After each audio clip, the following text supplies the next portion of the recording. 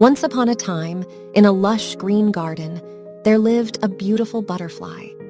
She had colorful wings with intricate patterns, and her eyes sparkled in the sunlight. But there was one fear that plagued her. She was afraid to fly. Every day she would watch other butterflies flitting around, but she remained grounded.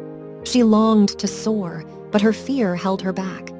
One day, while watching the other butterflies, she saw a wise old caterpillar sitting on a branch. She approached him and asked for his advice. The caterpillar smiled kindly at the butterfly and said, "Do not be afraid, my dear.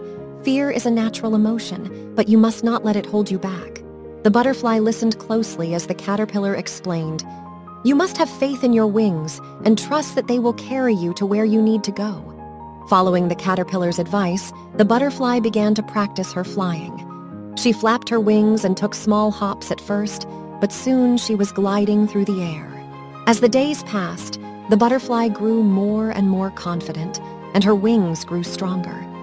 She flew through the garden with joy, alongside her fellow butterflies. The butterfly remembered the wise words of the caterpillar and flew back to the branch where she had met him. But to her surprise, the caterpillar was no longer there. Instead, he had transformed into a beautiful butterfly, just like her. The two butterflies soared through the sky together, and the butterfly felt grateful for the caterpillar's advice that had helped her overcome her fear. She knew that she would never forget his words and would always fly with courage and confidence.